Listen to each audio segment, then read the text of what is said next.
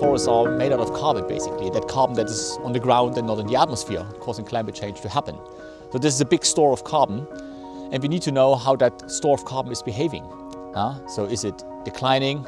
Is it increasing? And we were able to now put on the map globally that forests take about twice more carbon up than they release every year.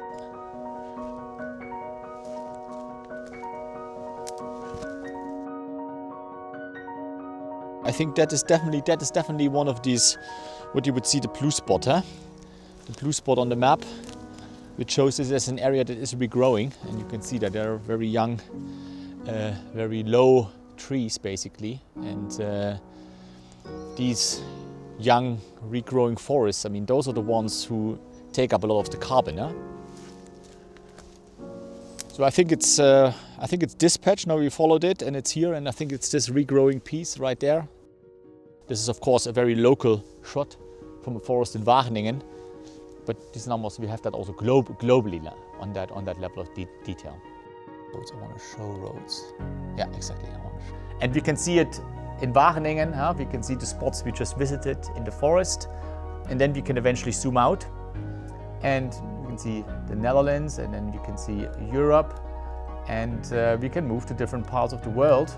For example, we could move to the Amazon rainforest in Brazil, and then we see, of course, there we see the same level of detail.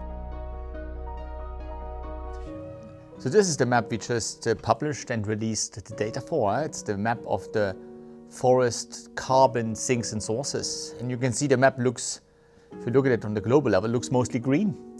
And green means that's where forests are taking up carbon. Huh? So that's where the climate service of the forest is, and we can see it basically, the map. We see also there's some red spots, red spots, and they're mostly in the tropics, not exclusively, and these are areas where forests are losing carbon, so that's where we are making the climate problem worse.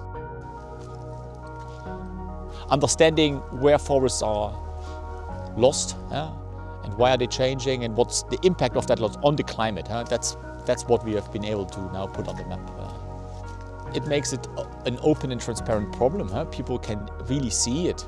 And I think sometimes if people can really see it, like see a map and see where the problems are, I think that should help to open people's mind.